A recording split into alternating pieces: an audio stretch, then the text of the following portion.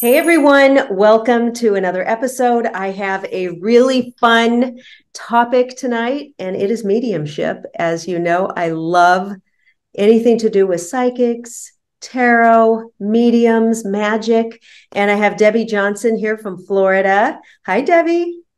Hi, Marla. Thanks for having me. Yes. So I recently met Debbie, and when she told me what she does for a living, I'm like, okay, you've got to get on the podcast. So I want to know how. I always want to know how someone became a medium. Were you born this way? Were you like a little girl seeing like that Sixth Sense movie, or tell us the story.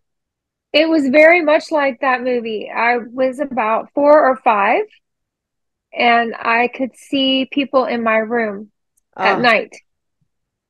And they were dressed from a different time. They weren't dressed like us. I mm. remember the clothing was different. And I would run and get my mom, and I'm like, there's people in my room. And she would come in and go, there's nothing in your room. Go to bed. And it probably happened like 3 times before she just didn't even come look Okay. again. Yeah. And I would see other things and be told that none of it was real. So at a very young age, the gift was never nurtured and kind of shut down.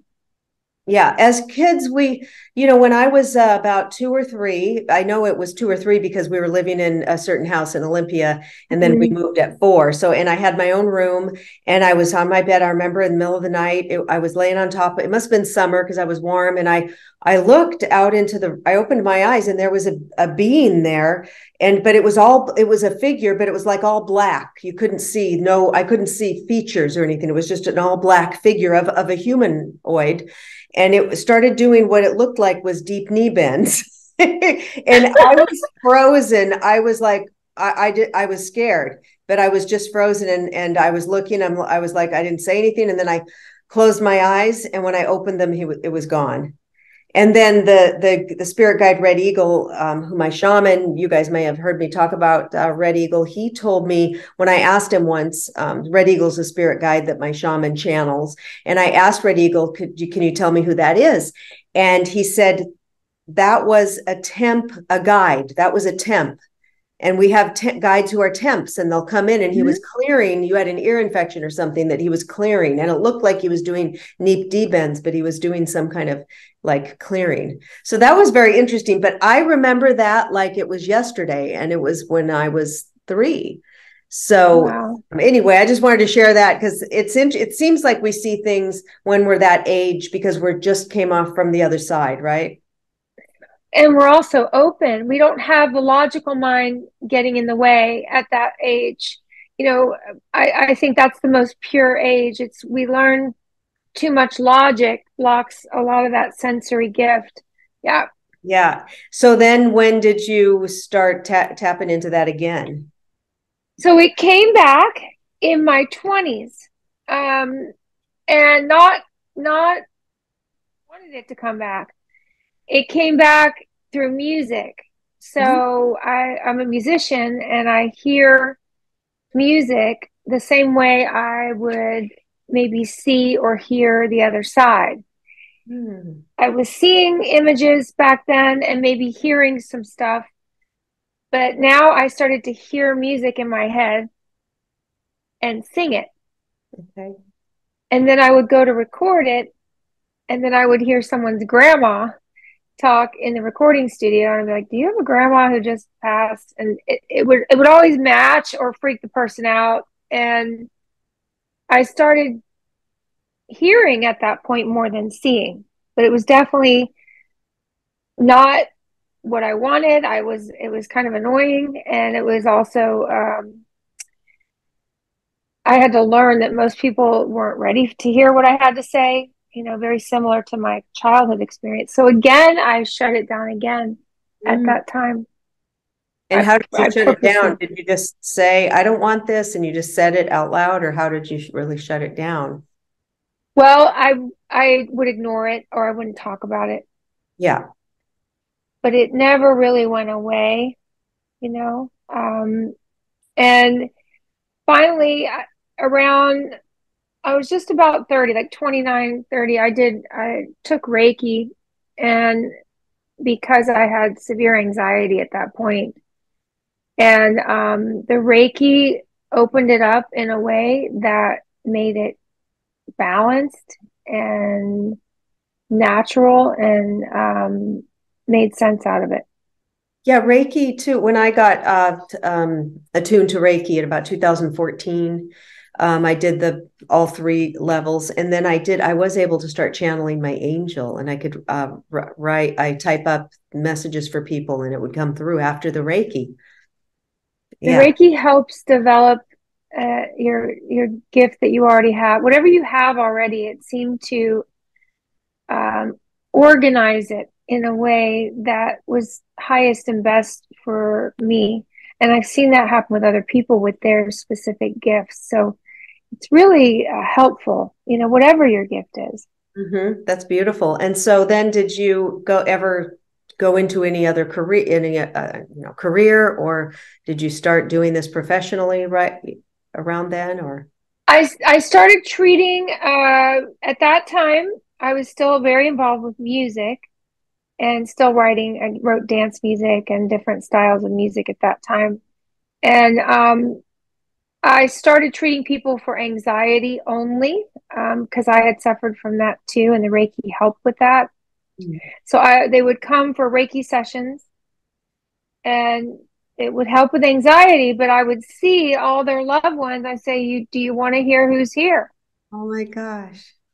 So what happened was they would come again and they say, I really don't want Reiki. I want you to tell me who's here. That's how it started. Okay.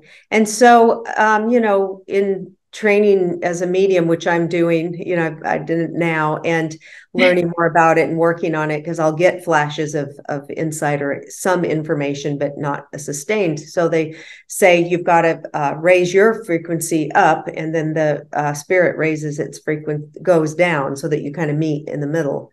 Is that what you find, or is it just, like that? I've never heard that explanation. Maybe Hmm. that's that happens, but I That's like don't, what James Van Praagh and the famous mediums say. You have to raise your frequency up, and it's very hard for them to come down. So they come down to meet you. So you've got to be in that state, meditating and running the energy to get up. But maybe there's people that are just like you. They're just so open. They're just popping in, and you're not consciously yeah, I doing. don't consciously do it. I don't even think about it. So I don't even know. That's so I interesting. never, I, yeah, I never really thought about how. I just know it's real.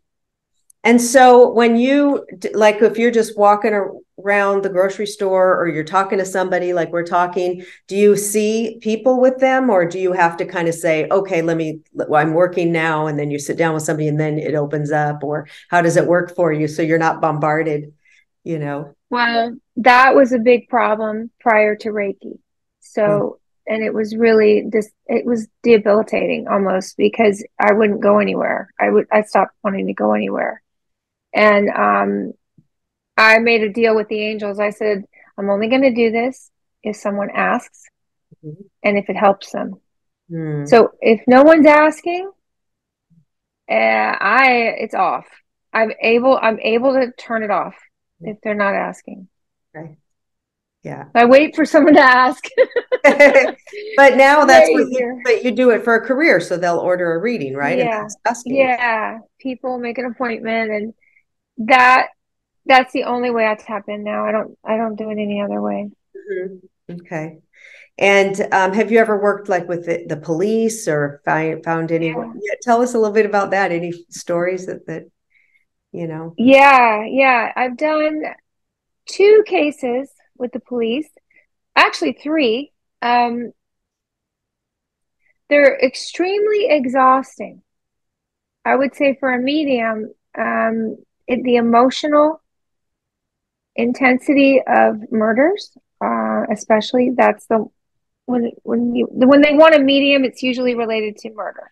Yeah. And I don't feel of the pain, but I will have a vision that I'm the victim and I can see who's hurting me. I can tell the police what they did because I can feel it, but I don't feel it. Mm-hmm. I don't experience the pain, but I know what's being done. Yeah. If that helps. Yeah, I get it. Yeah. And I can see the person doing it. And that's what helps them the most. Mm-hmm. It's oh, that's what they look like. And usually I'd say 2 out of the 3 times I did it, one of the descriptions was already in the lineup or close description. And that just kind of helps them Yeah. narrow it down. It it's never providing evidence. It's more helping the police narrow it down with other clues or other things I might see. Yeah. Or seeing the location where the body might be. Is that something that you've been able to? Yeah, or the police usually take you to the location, and Okay. like I would sit in the location and get the visions. But um yeah, if it's remote or a phone call, I could see stuff about the Yeah, because there's a lot of location. Yeah. missing children and they want to know where they are. They're probably dead, and to bring Or if them. they're alive, yeah, or if Yeah, they're even find it. alive. Yeah. Yeah, exactly. So that must be very satisfying. I would love to do that. But you said it's very exhausting and maybe depressing and hard. It's hard. I will tell one thing, it is rewarding, but I can usually work and read for about 6 or 7 people a day, no problem. But if I do a case like that, I can't work for 3 days because Okay. all my energy, it takes that much energy to do it. And when you say you could do 6 or 7 people a day, is that like 1 hour sessions But usually? Okay. Yeah. yeah, about an hour a day. Yeah. And then the platform mediumship, do you do any of that where you're up on a stage and there's 50 people or No. 30 people? No, you don't do that. I can't do that. I don't think I there's when you take spiritualists, when you actually take the spirit on, and I have felt that like an attempt for the spirits to try and go through me, and I won't. I don't like it. I ask them to not do that. And what's great about the spirit world is you can actually control it. You can say Yeah. and I don't allow it. So I'm not. I'd work much better under private quarters. And then do you work with do you have a specific spirit guide that you work with that helps you connect with these people or anything like that? Or are you in touch, do you connect with your spirit guide or it's mostly angels coming to you? It's all angels, and then it's whatever loved ones come in to help that specific person, like that person's family members or loved ones or best friend. It's more specific to the person I'm reading for, and then always the archangels um, are there. Oh, that's beautiful. And what have they said? Is there always an archangel with a person when they're passing, or it's just always different when someone passes? When someone passes, so I look for patterns, and when someone is passing, if I see an angel hovering over the body, I can tap into the person and tell, okay, yeah, it's close. That's the only thing I'll notice is an angel will hover over the body really closely within 6 days of death. Wow. They'll like be like a foot above the body, or loved ones start gathering prior to that. The loved ones that are already over there start to help the person prior to that. But yeah, within 6 days, it's usually that short time. Until that time, I wouldn't know if the person would actually pass. It's usually that last 6 days I can tell. Hmm. My mother passed away September 6th, and Whew, I'm So sorry. yeah, it was really rough. And she was 86 and she had cancer, and she died at home in her bed where she wanted to be. But I was the one who had to be administering the morphine and all, it's brutal. It's brutal. Mm. But so I left and went to LA, and I have her house in Seattle still, right? I'm going to be going back up there soon. But I would down here, I think I told you this on a text or something. I said, so two friends have seen signs already. So one of her friends who lives down the street from her, who's in her late 80s, has an iPad. And she said she freaked out because she was on her iPad and all of a sudden a message popped up that said, Donna Reed says hi. And my I mom, love that. yeah, and my mom never texted in her life, never had a cell phone, and nothing could have been an old, text that popped up or anything because she's never had one. And so she was like, I couldn't believe it and stuff. And I was like, oh my God. And another friend went in the house. I said, can you go in the house? Because I've been away for a couple months. And I said, can you go in and turn on the heat and just check the house? And he's like, sure. So he goes in, and then I get a call and I say, oh my God, you won't believe this. I swear to God, it's the truth. I swear to God, 95. I'm not making this up. I would never make this up. And I'm like, what? He goes, I was in there and I walked in the house and I made a mental note that there's no lights on in the house. I noticed that there's no lights on. And then he went in one room and checked it, came in the kitchen again, and then the light above the stove had been turned on. And he was like, oh my God. And, so he was sure it was her. And so it's so exciting. So I can't wait to get back. I'm just waiting. My dog has a tumor on her leg. We're going to get a surgery. So I can't go back there yet. I have to wait in LA. And it's like this hurry up and wait. So I'm like, I can't wait to get back up there and see if because she loved her home. She loved her home. And I'm sure she's going to be in there doing some stuff.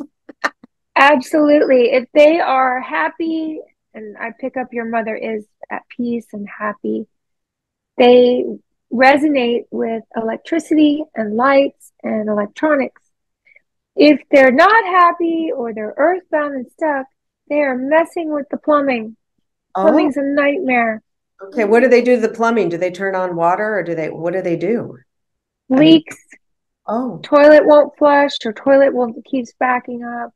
That's real wow. common. Yeah. Okay.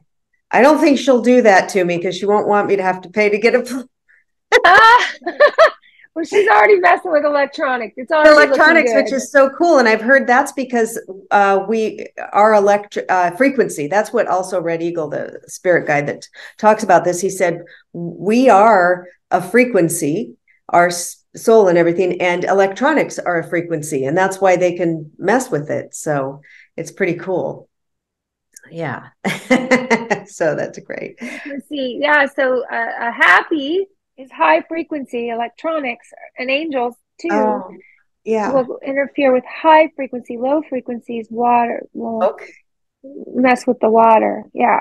Oh, interesting. And sometimes people will talk about, well, what about these like real activity haunted houses with poltergeists or something? They have cupboard doors opening, plates flying out of the cupboards or something. Have you heard about that? I mean, that's got to take a lot of energy from the spirit. Yes. There was a restaurant in LA where the dishwasher got held down at least for 2 minutes by a spirit, and he never came back to work. I heard about it in LA. I Wow. actually went to the building and checked it out. So there are sometimes a spirit, and I will say this, if it's moving at that much of a force, it's usually extremely dark energy. Mm-hmm. Because loved ones push a penny, they can push a feather. They're lighter objects, but when you go into slamming doors, pushing heavy objects or anything dark, I would say that was a very dark energy, and that's when you have angels clear it out, major. Mm-hmm. Yeah, I Clear it mean, I out. hear Yeah. about those on different whatever podcasters. People talk about it or something, but I've never seen that happen. And people will say like, "Oh, my grandfather leaves me dimes or leaves me pennies or leaves these," and Yeah. wonder where do they get these? They can apport. apport them out of the thin air, or do you have any insight on how they're doing this, leaving things or feathers or whatever? I think they push them. I think they push them and make you look. Oh, okay. It could be something that's been sitting there and they just pushed it a little bit. I don't think.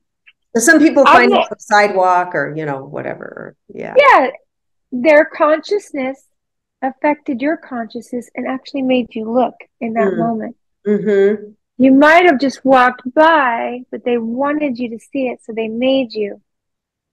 They really work with consciousness. That happens with my brother's name. He passed away in 2004. His name's Brett with 2 T's, so it's not too popular, and so I'll be like whatever in needing some, kind of needing something in a bad place in my life or whatever kind of, and then I'll look on just like I'll be driving and I'll just happen to look at this one telephone pole or something, and there'll be a sign that said Brett, or in a bookstore his name was right on a shelf, or it's just and I did ask him for a sign one day. I said to send me a sign, because I was with one of his friends, and I said, send me a sign today. I don't know what you can send me. And then I forgot about it, and I hung out with his friend and we went to a bookstore, and then I went around the corner, and there on the it was taped it just said Brett. It taped on the shelf. I took a picture of it. Yeah. And I was like, oh my God, yeah. So he must have pushed me towards that, like, turn here. Yeah. Turn here. It's pretty cool. His consciousness affected yours. So when a loved one is within 8 feet of you, okay, your consciousness is interacting with theirs. It's why you think of them. They're within 8 feet of you. You think of them, or they tell you, look to the right. You're not really hearing it. You just kind of look. Right. Yeah. That means a loved one's right. Usually when you see the dime, when you saw the name Brett, which is freaking awesome, he was right there. Mm-hmm. He was with you. That's amazing. Yeah, because I've seen his name on things, on poles, on signs when I think, and look right over, and there it's. What about pets? Now, do you tap into pets or animals? Yes, and this is crazy. The soul or dealing with pets, it's identical as human. It's identical. They hang out within 8 feet. They don't want to leave you. They love you. They're when they're on the other side, they're joyful.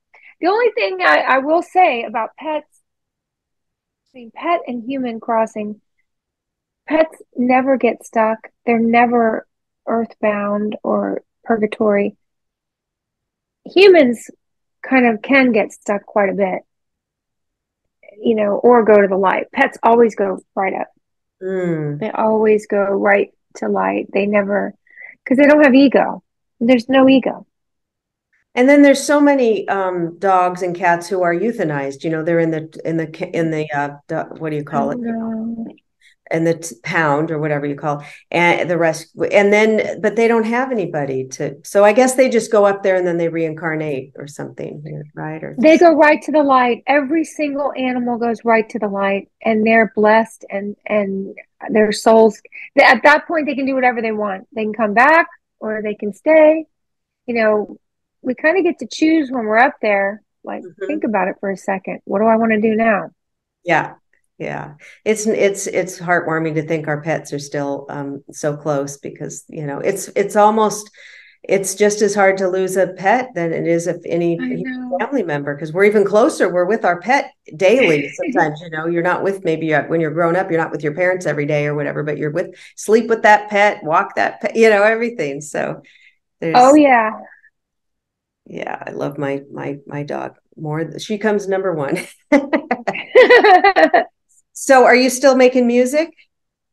I am. I work with healing frequencies, sound healing frequencies, crystal bowls, and I record them with a writing partner who does electronic music. So we combine the two together. And then you make these on CD or MP3s, or how do you? They're MP3s, and they're also on YouTube, Spotify, iTunes. They're available everywhere. Yeah. Okay, awesome. I'll put the link in the show notes.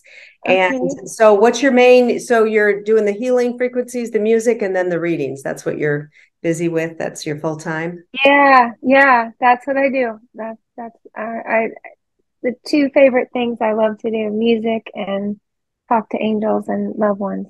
That's my And so, two favorite things. oh, that's so beautiful. If somebody wants a reading with you, do you do it on a Zoom with a video, or do you do, it's their choice? They could either do phone or just sound or video. How do you prefer? It's their choice. They can do Zoom or phone, but I always say this, my number one way to read someone is sound. So I work with sound the most. So it really doesn't, I don't need to see the person, but Mm. a lot of people, they prefer it. They like Yeah. to be, they want to see that. Yeah. I work with sound the most. Okay, beautiful. And you're in Florida. And then you said you come out to LA sometimes and do some in-person stuff. Yeah, I'm in LA and I send an email every month or I'll post it. I go to LA and do in-person sessions every 3 months. Mhm. So I'm in West LA every 3 months doing in-person sessions. When's your next one? Do you know? When's your, yeah. It'll be in March. Okay. All right. For Yeah. spring. Beautiful. Yeah, for All right. spring. Great. Well, I will put all of that in the show notes. And Debbie, thank you so much for joining me and sharing your gift.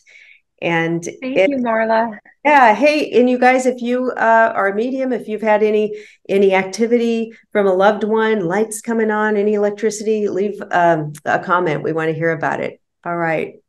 Thanks, everybody. Much love.